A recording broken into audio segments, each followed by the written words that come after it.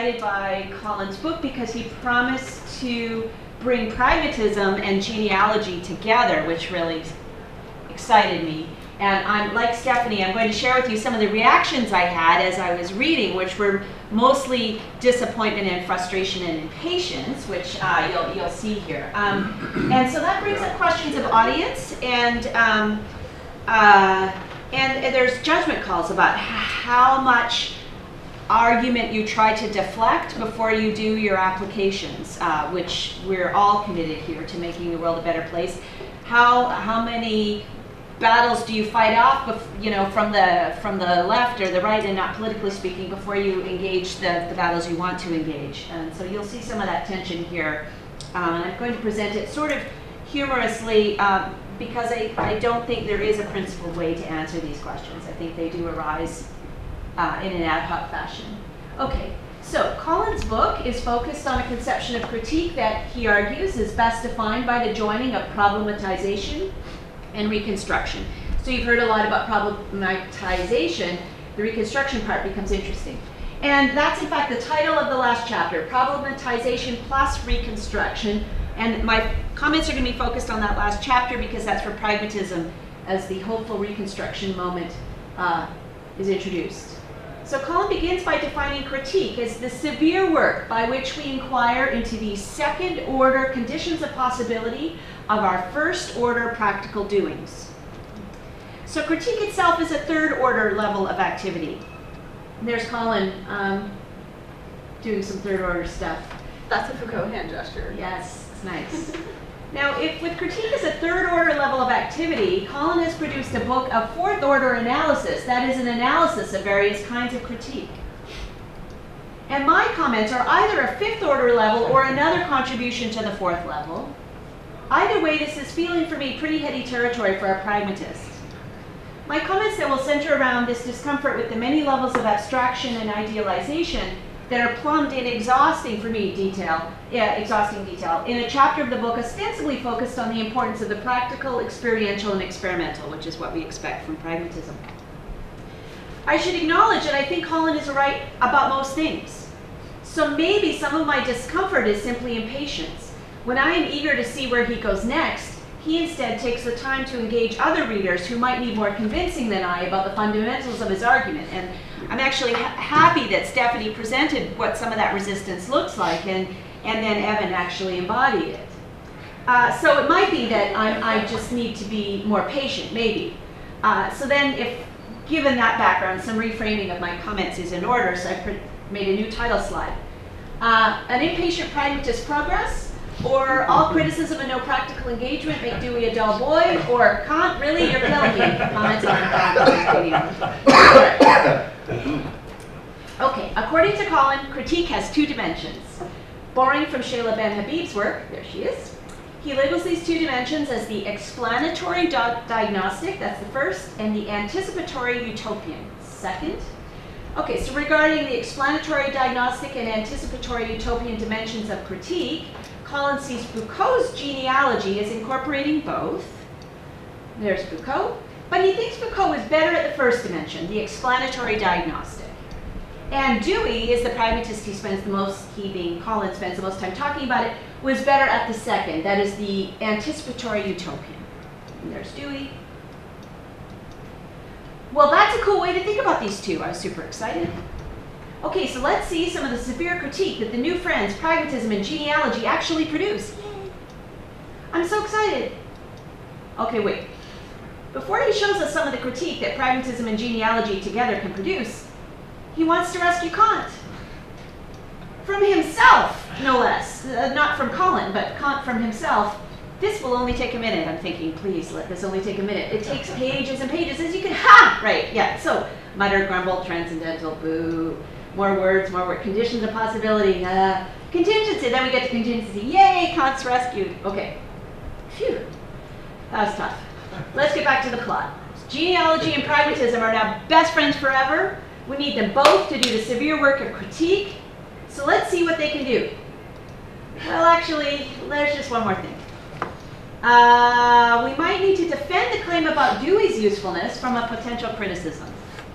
Dewey's focus on science and experimentation, that's part of what his pragmatist project is about, might seem like he is naively pursuing universal patterns that conflict with the proper recognition of contingency. If you're seeking for universal patterns, they can seem completely deterministic, but part of what a good genealogy gives us is this notion of contingency. Things could have been otherwise. So it might look like Dewey's not going to work here. However, Colin assures us we can avoid this problem by making sure not to associate universality with necessity. Now I'm like, okay, cool, that's a good reminder. But no, it turns out you actually need to, well, I should say he gives really helpful examples of what contingent universalization are already available to us. So I'm already agreeing, and then he gives us these great examples, and this is really the meat of the chapter, the tofu of the chapter. So Ian Hacking, great Canadian philosopher, he has written on the history of probability and the contingencies that led to the universal acceptance of probability and statistics.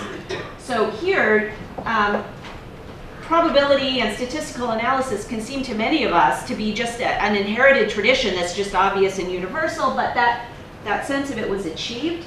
So there's steps involved, there's a history of how probability that led to us understanding p-values and all the things that seem to go along. Similarly, Hacking's done some cool work on the process of standardizing weights and measures. And Fausto Sterling's also done some of this. The great work in history of science on ways in which we came to accept boiling points as the measurements that they are, even just the invention of the thermometer. All of these things took time, effort, battles, fights. And now we just take for granted that a cup is a cup, no matter where but it turns out, so those look like universal, but that's an accident of history. And you will also get this in Foucault himself, ways in which social statistics come to see by their ubiquity to be universal, and in Discipline and Punish, she gave us the history of how that developed. And then human rights are another example, and they're not universalized yet, but when they do get universalized, there will have been a hard-fought history lying behind that. And then a final example he gives concerns the global reach of capitalism. It can look like a necessary universalism, but Anat Singh is an anthropologist he cites who reminds us that global capitalism is a heterogeneous phenomenon, quote here, continually made and unmade. So there are points, as Stephanie pointed to, what a Foucaultian analysis can do here is we can look at those decision points and see actually where battles can be fought, because it's not obvious that capitalism has to become, the fact that it is a global phenomenon has been won by small battles and different, okay. So here's the quotation from Colin that stands out for me. Understanding the actual details of these contingent universalizations helps us better assess their value and validity, which too often takes place under the sign of inflated generalizations, failing to attend to universalization in motion. 3 cheers for understanding the actual details. And as good pragmatists, the details come out in practice. Maybe even in the practice of critique. Is it getting hot in here, or is it just me? I was like, oh, yay, here we go.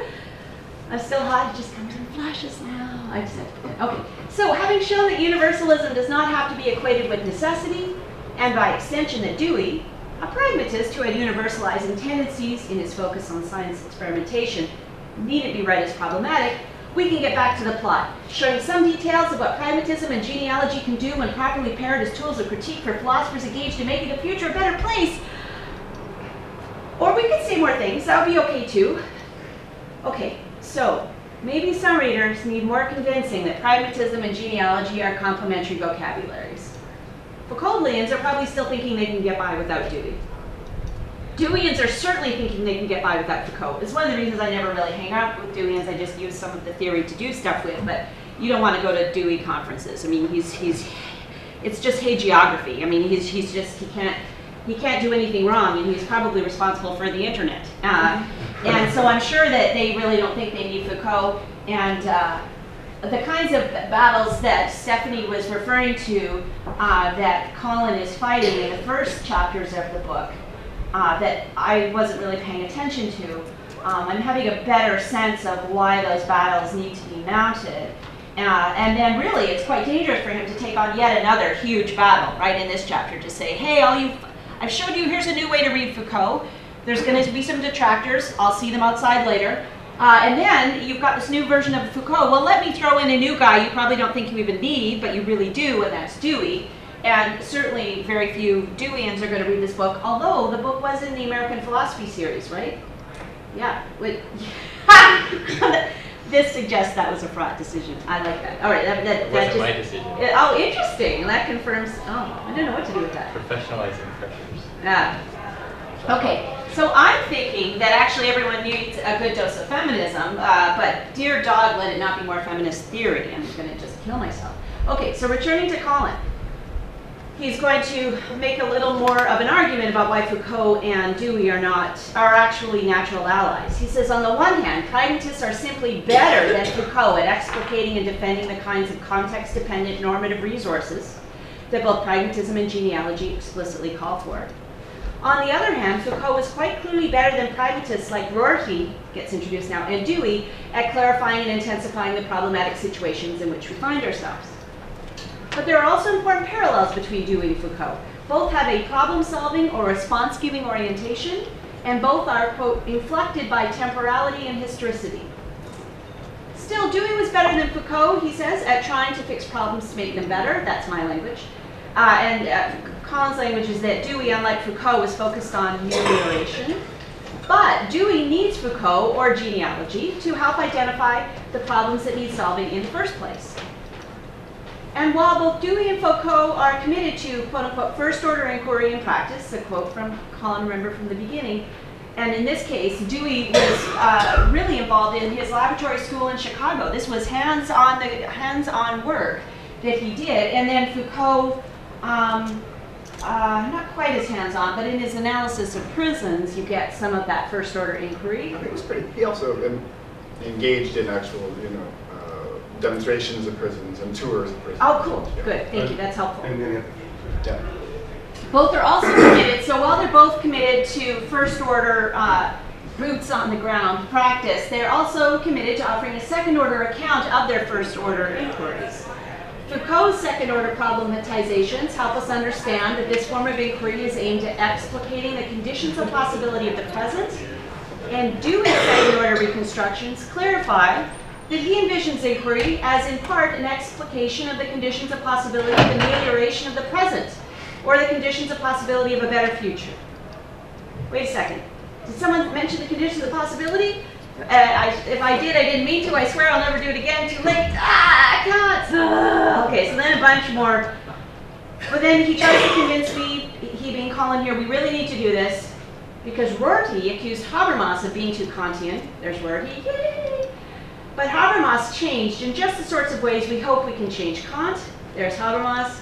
Namely, in a pragmatist contextualist direction that emphasizes the value of genealogy for understanding the problematic features of situated contexts.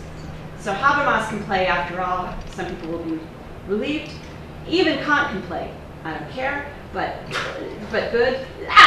All right. So so let's just remind ourselves, what's the game after all that that Colin has helped us see can all play together? In his concluding remark, here's the game. It's the game that I'm calling it a game. Providing forms of cultural critique that facilitate gaining grip on the contingently universalizing conditions of the possibility of our practices of modernity. Also known as philosophers engaged in making the future a better place. It's one of the ways philosophers can be engaged in that. It's an important game, so let's get to it. I'm not getting any younger. And Stephanie gave me this. Enough Foucault, let's disco. And I don't know if you guys can see how the pixelation, anyway, his head is a disco ball. Okay, so thanks to Colin Koopman for indulging me, and to Stephanie for organizing this panel. Yay! And that's